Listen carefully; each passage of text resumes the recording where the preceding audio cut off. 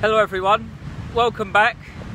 I've got a great book for you today, but first I'd just like to start off by saying that this video is dedicated to Vanessa Bateman, who kindly recommended this book to me.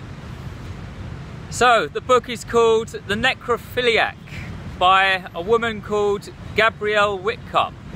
This book was published in 1972 when Gabrielle was aged 52 years old. So she was quite old when she published this book, and the copy I've read was translated by a man called Don Bapst, and it's a very good translation actually. The book consists of a series of diary entries written by Lucian, our necrophiliac protagonist. Lucian is pretty much an outsider, a loner, and he owns an antique store in Paris. It's explained in the book that he became a necrophiliac after being informed about his mother's death whilst masturbating. That's the backstory. That's how it all began for him. He was masturbating in his bedroom, and his grandmother walked in and informed him that his mother had died, and then he ended up by his mother's deathbed with an erection. That kind of messed with his head and turned him into a necrophiliac. And let me tell you, he's certainly not picky when it comes to his sexual interests. He likes men, women, children and babies. Yes, you heard that right. This book actually covers the topic of paedophilic necrophilia. So if you're easily offended, steer clear of it. Me, on the other hand, I like shocking books, so this was a great read. I really enjoyed this book. Now, it must be said, Lucian, the protagonist, is not actually a dangerous man. He's not a killer, he's not a murderer. He gets his bodies by robbing graves. He goes into graveyards late at night and actually digs up graves, carries the bodies out of the coffins, puts them in his car and takes them home. He's never actually killed anyone, he's more of a grave robber. That must be emphasised. And right, this book, what can I say about this? This book could easily have been a kind of cheap shocker.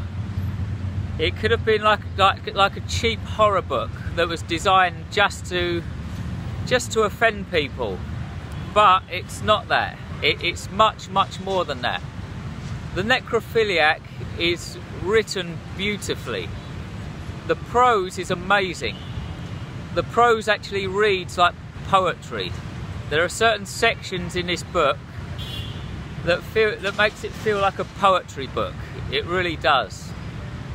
And just to emphasize that fact, I'd like to read you a quick excerpt. Okay, so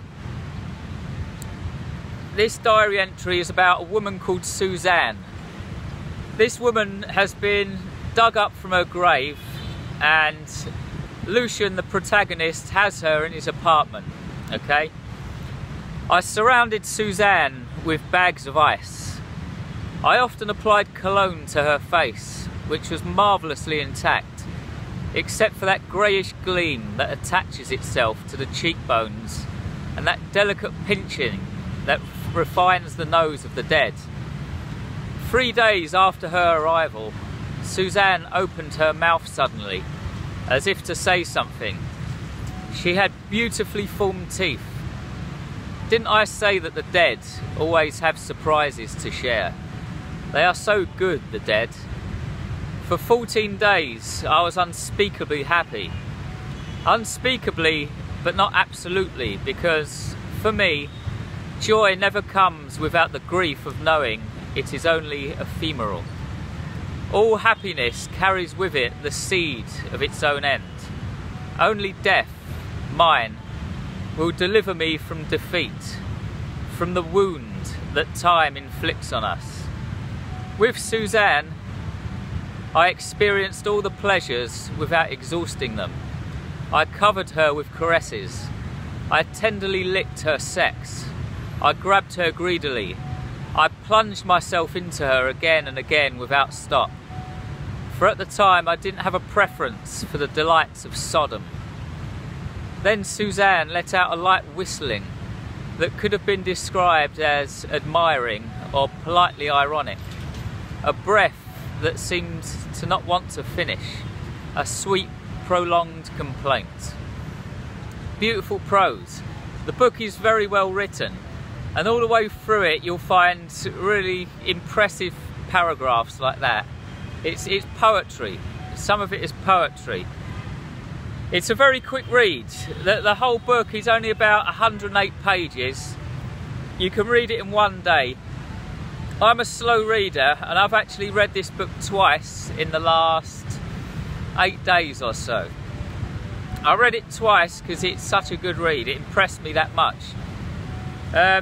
Also, throughout the book there are several references to classical works of art.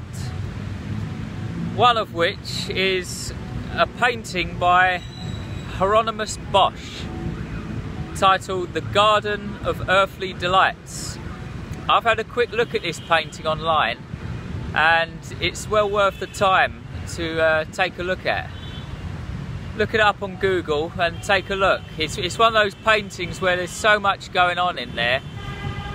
You can probably look at it for about a month and still notice different things. So take a look at that. The Garden of Earthly Delights. I'd like to read another quick excerpt as well. This is from page 97, and in this part of the book the protagonist has two Swedish twins aged about 16 or 17. These two people have drowned in a river, and he's actually gone and collected them from a wooden hut. So, when I had laid out the Swedish adolescents on my bed, I didn't regret my trouble. They must have been 16 or 17 years old, and I've never seen anything as beautiful as those two. They resembled each other in an indescribable way and had no doubt been twins. Death had changed the quality of their tans, which the salt had frosted into a gold of a strange, subtle pallor, comparable to that given off by a candle flame. Each of them had a long, asexual body. The virility of the boy hardly stood out. The breasts of the girl were practically non-existent, though infinitely desirable, and evoked I don't know which angelic nature to my eyes. The languor of their silvery blonde hair, the absence of eyebrows above their severely bulging eyelids, their protruding cheekbones, like those of fleshless skulls, the evanescent colour of their thin mauve lips, expressed in them a most mortal predestination. Strangers to the world of the living, they had been made to die, and right from the start, death had passionately marked them. Now that they are in my presence, I hardly dare approach their beauty. Outside, the tempest has let up and shakes the trees of Polysipo. Enormous clouds roll across the sky. Hasati's dogs roar past. It's disturbing, don't get me wrong. This book touches on very delicate topics, to say the least. Some people will be appalled by it, but so what? It's an interesting read, it's a shocking read, and I loved it. I read it twice in about 8 days, as I say. I've looked into the life of Gabrielle Wittkop as well, and she had a very interesting life.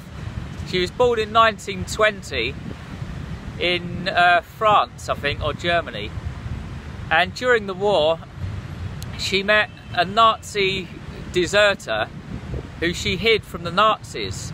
This man was 40 years older than she was, and after the war she actually ended up marrying him. Not only was he 40 years older than her, he was actually homosexual as well, and she still married him. And then at some point in the 1980s, he developed Parkinson's disease, and he told her that he was going to commit suicide. And her response was, okay, go ahead. And then she came home one day and found him dead. And then in the year 2002, when she was 82 years old, she was diagnosed with lung cancer, and she decided to commit suicide as well at age 82, which I think is probably quite rare. So she was, from what I can see, she was very morbid. She had a gothic side, and I think she was a bit of a misanthrope as well. You know, it's worth looking into her life. She was an interesting character. So my verdict on this one is read it. Definitely check it out. The Necrophiliac by Gabrielle Wittkop. I loved it so much I read it twice. There you go. Thanks very much for watching. Remember to check out my site jamesflynn.org for a free gift and to discover the meaning of life.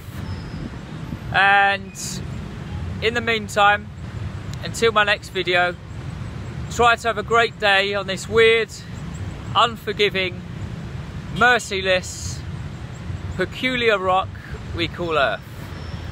Goodbye.